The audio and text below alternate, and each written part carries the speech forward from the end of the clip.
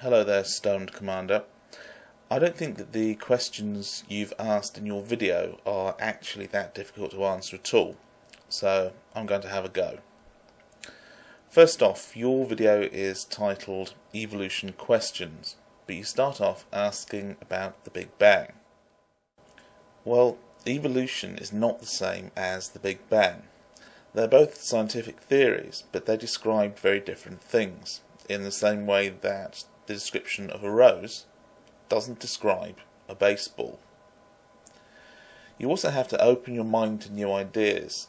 Starting off with the phrase, "all this science shit" suggests that perhaps you've already made up your mind, which would obviate the offering of any explanation.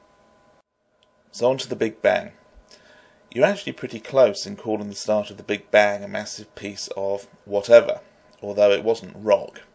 It was an incredibly dense concentration of all of the matter and energy in the universe packed into an extremely small space, the primeval atom, if you will. Something else to clarify is that the Big Bang Theory didn't create galaxies and such. The Big Bang Theory describes the Big Bang. This is in exactly the same way that a biology book explains life but isn't actually alive. As Desert File has said on numerous occasions, the Big Bang Theory describes what we're seeing in the universe today. It doesn't describe the creation of matter and energy, only how, on a cosmological scale, everything appears to be racing away from everything else. And so, if you extrapolate back in time, everything must have been much closer together in the past. Continue back far enough, and it must have been extremely close. That's the beginning of the Big Bang.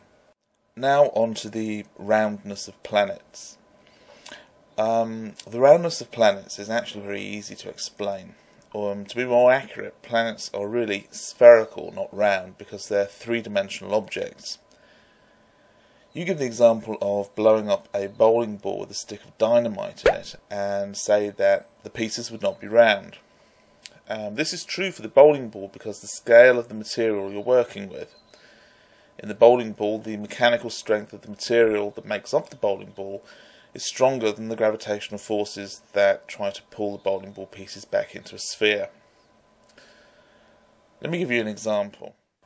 Take a small piece of paper and hold it in one hand. The paper has enough rigidity to be able to support itself over this small distance with this small mass. A larger sheet of the same kind of paper cannot support itself, and it's the same principle with the rocks that planets are made from. A stone the size of your fist is rigid enough to maintain its shape.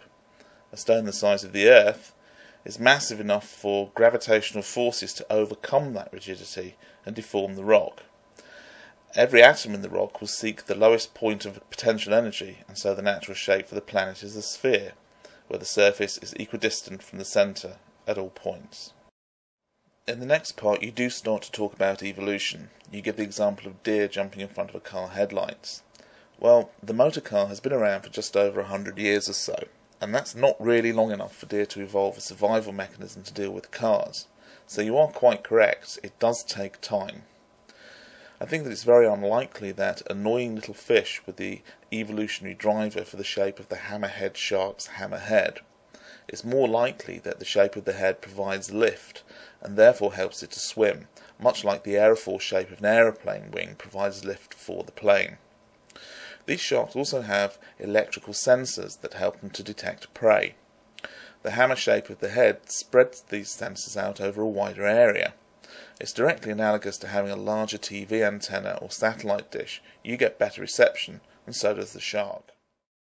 The formation of tornadoes is actually very well understood.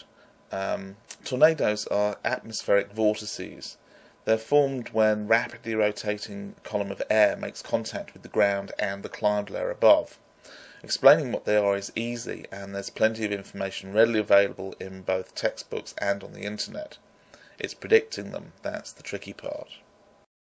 I don't think that your evaluation of so-called first-generation atheists is valid. You say that Christians, Muslims, and Jews are all better than atheists because at least you believe in something. Why would believing in a God make anyone better than somebody else?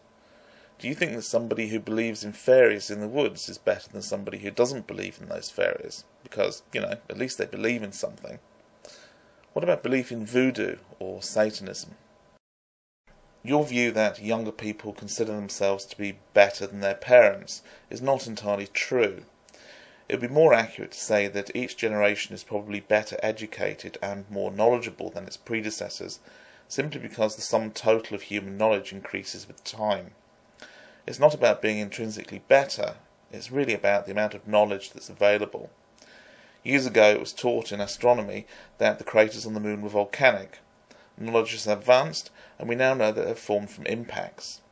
It was once thought that the sound barrier was unbreakable, and we now have supersonic jet aircraft. Once people used gods to explain the heavens, explaining the workings of the world.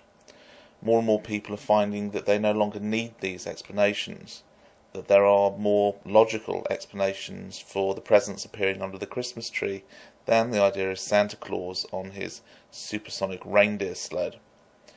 That there are more logical explanations for the origins of the universe and life on this planet, and even morality, than a set of fairy tales handed down through history from a tribe of desert nomads.